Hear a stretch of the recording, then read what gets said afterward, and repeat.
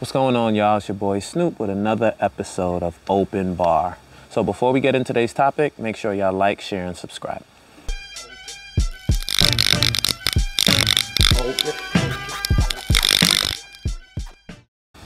All right, so for today's episode, I took to Instagram again and I asked people what questions they would like me to answer on this episode, and I got a lot of training questions. So I figured I'd put all the training questions into one episode. And I got a lot of dope questions. So the first question was key factors when training to compete, right? This is a great question because me as a coach, I do feel a lot of athletes, they don't even prepare properly for whatever competition. They just feel, oh, I'm in shape, I'm fit, so when I get there, I'm gonna just go crazy. And then they hit a wall. They hit a wall because a lot of these, in my personal opinion, preparation is always, it helps with your confidence, it helps with your performance. Whenever you're on a stage, you want to give your best foot forward. So, the number one thing I would say is learn the rules.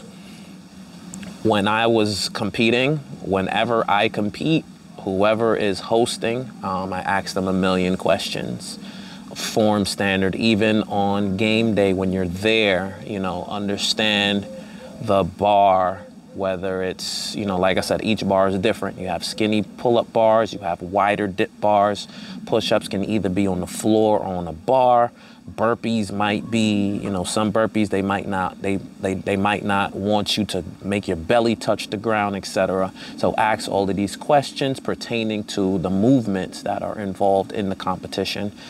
That's number one. And two, train it like crazy. I always tell my team that the competition, you should be so tired of this routine that you can't wait till the competition comes so you don't got to do it again.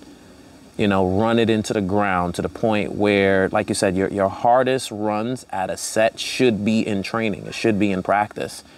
The game day, you should be able to run that like crazy whenever you're like, you could be able to finish it and do it again if asked to, because you've ran it so many times. And most importantly, when you're training to compete, experience is the best teacher. So, I advise if you're battling, if you're training for a battle, to battle, spar against a friend, a teammate, just like random, like whoever you have access to. When you're training for a competition, like you said, if you don't have access to a person, time is always a nasty competitor. You know what I'm saying? That's what the 5-minute drill was. You're trying to do 50 and 100 in 5 minutes. You're not trying to just see how long it takes you. You're trying to get it in 5 minutes. And then once you beat that level, all right, let's try it in 4 minutes. Let's try it in 3. You know what I'm saying? So if you don't, when you're running a set, if you're just running it by yourself, I advise you to time it, gauge your rest periods, gauge, how long it takes you to do the set, gauge which parts of the set kind of, cripple you, or these pulls were killing me, or these push-ups killed me, and, target that, emphasize that in your training. All right, here's the second question I received was, hey Snoop, do you see any value in practicing single limb exercises like one arm, push-ups, pistol squats, etc.? That is a great question. And the first thing that comes to my mind is it depends on your age. That's a young man's game, in my personal opinion. As far as the pressure you're putting on the joints and etc. Now that I'm older, and this is something that I learned from my big homies, is, it's not worth it when you get to a certain age. But I do think there are benefits to it because, like I said, it is a strength level. It is a mental comfort because, when you have, and it's control. And to me, that's the definition of strength. It's control. So being able to do something in one arm is a level of control, because you're not doing it sloppy. You're putting all your pressure on one arm. You're putting all your pressure on one leg. You have to control your whole body weight. And to me, that gives you a mental strength of like, yo, if I could do this with one arm, imagine what I could do with both. You know, it was never really a preference in my training. I was able to do it, and I would do it occasionally. You know, it was one of those things like, yo, let me see if I can do it. But I never emphasized on it because I don't like the strain I feel from it. And like I said, I got a little too old to do it regularly and repeatedly. But I do think they are benefits. And like I said, the cons to it is, like I said, it is a lot of pressure. I do remember specifically one time I was doing one arm pulls and, you know, putting all that pressure on one arm, you know, it really strained a muscle and I was hurt for a while. And I'm honestly, I think that's probably one of the mental blocks that made me never go back to it, because it was just awesome. Like, nah, I'm cool. Like that was not worth the risk. But, you know, the cons of it. But I do think progressively you can train to that, because I've seen some guys do amazing things. Example, I've seen a guy do 26 one-arm pulls in a minute. And to me, that is insane, you know, and that comes from mastering the craft, you know what I'm saying? Training it. So my experience isn't always everyone's experience. It's, you know, it varies depending on the person, the athlete. But when people ask me, do I recommend it? You know, the first thing I say is, how old are you? And then it goes back to my basic question of training in general. Whenever someone comes to me with training, the first thing I ask them is, why do you want to train? Why? Because the why determines how you train. So are you training just to be fit? Are you training to lose weight? Are you training to be a competitor? These are the key factors to how you train. So that goes into the third question now. How do I stay on a routine and stick with it for beginners, and how do I approach it? Beginners, that is something that we all can relate to. You know, no matter what athlete you name, they were a beginner at one point. The biggest thing that I tell any beginner that I start with is survive the first 2 weeks. You survive the first 2 weeks, because that is when the soreness is real. That's when the shock of like, yo, what the hell is going on happens, you know, like, you know, you might catch cramps in your sleep. Your body is just like, whoa, we've never done this before. What's going on? You might throw up, you might do the whole nine. But once you survive that 2 week mark, your body learns and adapts. That's number one. And number two is just really the discipline, the willpower. Like I said, you really have to dig deep of why you want to do this. A lot of people do it for vain reasons. And to be honest, I'm not here to judge anyone, but if your reasons are vain, it has to be strong. You know what I'm saying? Like, you have to be so in love with the attention you get from having a good body that fuels you to work out every day. You understand? So whatever your reason is, and like you said, it's not something that you speak publicly. It's a private conversation you have with yourself. I'll open up. My personal reason for training is, especially, I love being able to do. From young, you know, climbing fences, jumping, playing basketball, playing football. I like to always be capable of doing these things, and that requires you to be athletic. So, like I said, like, I do feel, especially now that I'm close to 40, I'm 39 years old, I can still play basketball with my kid. I feel, you know, so energetic and youthful, and that is my drive now. It's not so much competing anymore. I've had that phase. I still compete in different ways. You know, I coach and I train competitors. So, you know, it's from a seasoned competitive mind. But that is one of my main motivations. So, you know, for some people, you know, like I said, like right now, my son is 12 and my daughter is 7. And, you know, in my mind, when they turn 20, when they turn 30, because my parents are in their 70s and they're still able. They still, you know, swim and squat and play sports and et cetera. And to me, that is longevity of life. And that is something that I aspire to be as well. And it's something that I essentially want to pass on to my children. So, when you get into training, when you're in that beginner phase, when you're in that phase of like, yo, why am I even doing this? It's not worth it. It's so much easier to just lounge and continue doing what I'm doing. You have to understand that if you survive these 2 weeks, once you make this a routine and a lifestyle, that is what's going to make you continue. And like I said, what I tell my beginners all the time is it doesn't happen overnight. I recommend people to train maybe 3 days a week, 3 to 4 days, just to build the habit, just to notice the small changes. And small changes isn't always on the scale. Sometimes it's your energy. It's, how you wake up. Little things like, oh, when I walk up the stairs, I'm not out of breath anymore.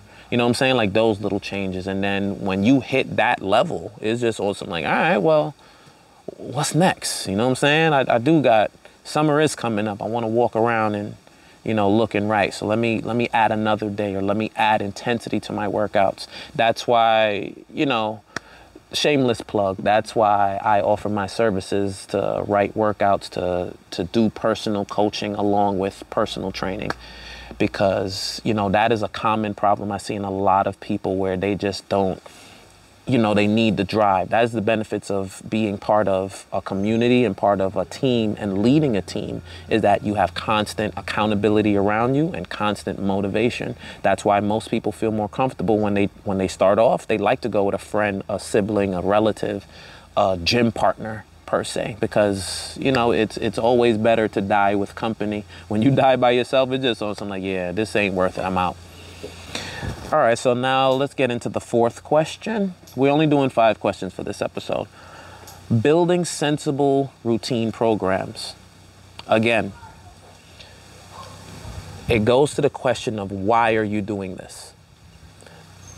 Like I said, some people just want to be fit. So, you don't have to limit yourself to a form standard, to a full lockout, to a, because I personally think that lower range of motion gives you a better aesthetic. Like I said, if you want to emphasize the arms for push-ups, you stay in this range. You don't need to lock out. You get to stay in that middle area. So, if you're training for competition, I would advise training full range of motion, simply because, let me rephrase that. I always recommend full range of motion, but a lot of people aren't interested in it. But full range of motion makes every other range of motion so easy. Then why not train it? Why not do the hardest one? Like I said, I was raised where if I'm playing a video game, I'm playing on hard, not normal. Because if I can survive on hard, when I play on normal, it's a breeze. So I approach the training like that. So if you practice full range of motion, shorter range becomes nothing. And then guess what? You can mix the two. You can meet in both ends. So like I said, you come down to what you want out of your training. And like you said, if you want the aesthetic, you train a lot of, isos or things that keep the tension on the muscle, short range of motion. If you want to get into competing, you do long range of motion. If you just want cardio, heavy with the burpees and the endurance work and the squats. If you just want an aesthetic, if you just want strength, you focus on weighted and lower reps. So like I said, it still comes down to what you want out of your training. And like I said, like real talk, a lot of people just go into it and just do a little bit of everything. And I recommend that as well, because that's how I learned these lessons. I tried everything and I kind of like, okay, I like how my body looks when I was doing this. So let me add this a little more, because the wife started giving me a little more play. You know what I'm saying? Let me, with this, like, all right, like doing that, my endurance is off the chain. Like I don't get tired anymore. I can, like, etc. So, like trial and error is always the best, but just do it smart, do it educated. Don't just jump into something. Like I said, don't go trying something you just saw on YouTube. Be mindful of what your skill level is. Like I said, that's where it comes down to a coach to help guide you to use that outside eye. And last but not least, what are 5 exercise workouts that I recommend every person should do, no equipment? This is probably one of the best questions that a lot of people should ask, but me getting into calisthenics, I've done calisthenics my whole life. You know, as a basketball player, they would make us warm up with a lot of push-ups, slight pull-ups, burpees, and squats. And when I did my very first competition, PUBG, or it was formerly called 5Bs, right? And the 5B stood for Body Built Beautifully by the Bar. And I thought that was so dope. And the 5 movements of this competition were pull-ups, push-ups, dips, squats, and pull-ups, push-ups, dips, squats, and sit-ups. Those were the 5 movements. And obviously those can be weighted, but is not necessarily being weighted. And why I recommend these movements, because besides my go-to movements are always push-ups, squats. I wouldn't say sit-ups. I'm not really a fan of sit-ups. I'm more trained plank or core movements. So something with core, but these 3 movements don't require any equipment. It just require a floor. So there's never an excuse with a push-up, a plank, or a squat. You know, dips and pull-ups obviously require some type of bar. And, you know, those are movements that, like you said, you can buy equipment to do. But these are the 5 movements that I absolutely recommend. And like I said, to be honest, like I can do a 2-hour workout of just push-up. You know, there's so many variations, there's so many different styles, so much combination, so much ways to blend them together, that these 5 movements are all you need. And the beautiful thing about calisthenics that I want to end this episode on, that all of fitness can agree on, is calisthenics is the foundation of all fitness movements. Weightlifting, powerlifting, all of that stuff. You know, it started off with someone trying to do push-ups and stuff. So mastering these basics, excelling at these basics, makes any movement easier. And I vouch by that. Like I said, I've trained with people in other forms of fitness, and I may not be as good at what you do because, you know, you've put in more hours in this at me, but I can do it. You know what I'm saying? And when the tables are turned, when you have to come into our world, you struggle to adapt. So that does, to me, click like calisthenics is the best foundation. So like I said, that's all the questions today. As usual, I absolutely would like to see a lot of comments. I would like to see a lot of feedback and interaction. You know, ask more questions, DM me on Instagram so I can bring more of these topics to you. So once again, that's another episode of Open Bar. Coach Cap signing off. Open Bar. Open Bar.